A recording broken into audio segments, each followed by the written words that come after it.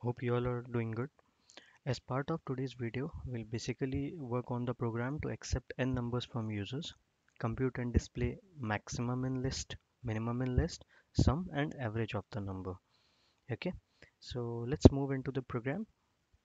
So this is our program that we have written. This functionality we have used to import certain libraries. So for that we have used import s system, that is import sys. Okay, this is the main part of the program where a user needs to input the number. Okay, and as soon as the user will supply the list of numbers that he wants to provide, then it will ask for the enter the number, and that input number will be can be both float as well as integer. So we have used here the data type as float.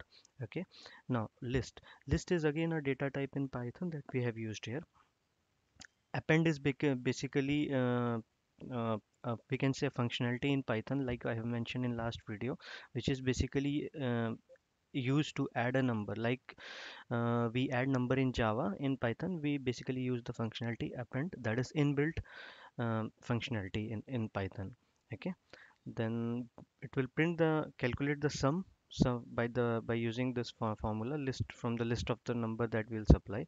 Okay, and then this is the function, this is the condition that we have here that we have used here. Okay, for determining the maximum value, for determining the minimum value, and at the end it will return both, that is minimum as well as maximum value. This is for calculation of sum and average.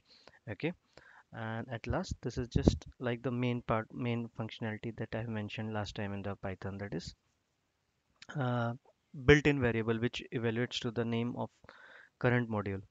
Okay, so let's run the program and see how it works. So for example, I have mentioned there are three numbers. Okay, so it will ask me one by one number, like I mentioned 3, 2.9 and 4. Let's see what it shows as result. Okay, so you can see that I have mentioned three number, I have supplied three number. It has mentioned to me that okay, 4 is your maximum number, then 2.9 is your minimum number, and then he has added those number and shows the result 9.9, and average it has calculated as 3.300.